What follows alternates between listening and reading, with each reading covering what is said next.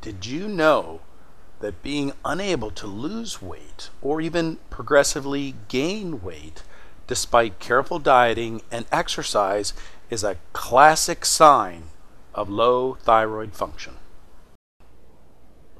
Did you know that being tired, completely exhausted at 3, 4, 5 o'clock in the afternoon, wanting to just lay down in the middle of the floor is a classic symptom of non-optimal thyroid function?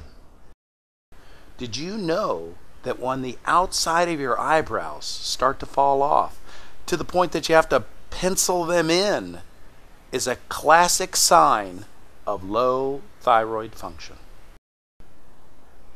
Did you know that when your hair is falling out, you have dry skin or even just dry hair? These are classic signs of low thyroid function. Did you know that being cold all the time, your fingers, your toes are just so cold, is a classic symptom of low thyroid function? Unfortunately, ladies in menopause are also struggling with hot flashes, night sweats, and that can sometimes hide that cold feeling. Symptoms are so much more important than lab results. Of course, I check the labs, but how you feel is more important than the results of these lab values. Because conventional medicine physicians use reference ranges, I believe it's critical to empower patients so that they know how they feel is more important than these actual reference ranges. One of the important values we look at for determining low thyroid function is your TSH. It will be very high when your thyroid is low functioning or not making enough T4. Now, in some situations, your TSH will be normal, but you still may have low thyroid function. This may occur because your pituitary is in a one-way conversation with the thyroid, and it's missing the fact that your thyroid is not working optimally. One of the most critical parts of examining a patient's thyroid lab values is the relationship between T4 and T3.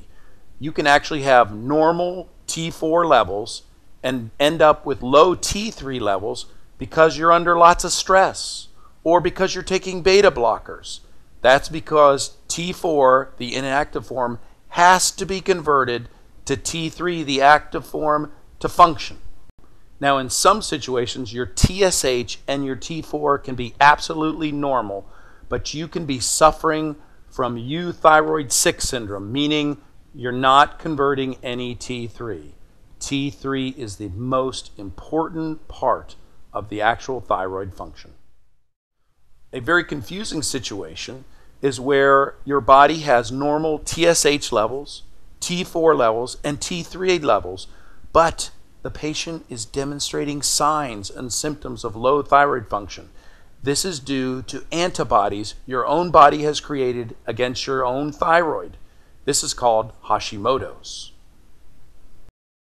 The major medications used for treating low thyroid function include Synthroid and Armour thyroid. Synthroid is only T4, Armour is T4 and T3. So if you're not making any T3, you can see that using Synthroid alone will not work. In managing patients with low thyroid function, lab testing can often be deceiving. The most important key in managing these patients is to make sure they're feeling better, improving fatigue, improvement in weight gain, and improvement in their symptoms and signs of low thyroid function.